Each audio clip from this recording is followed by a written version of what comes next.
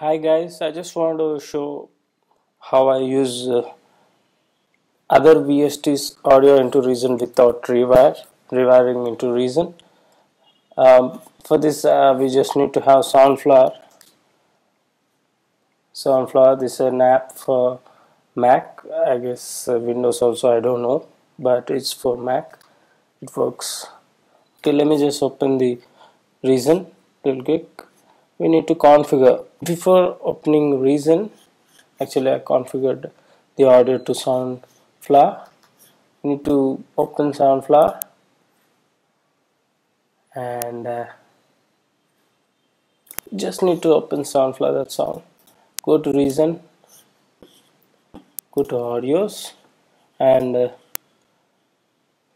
click the SoundFlower 64 channel, and mind you, don't uncheck your Midi controller, whatever it is, not to trigger your VST also.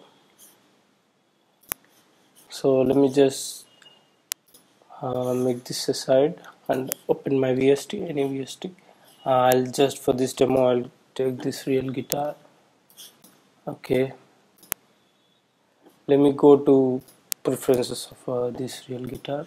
So I'll check SoundFlower in this also, audio output, that is, and then in Reason take an audio channel so that the VST's audio comes into this audio channel, and you just click this option in the audio input of Reason so that the VST's audio comes into this.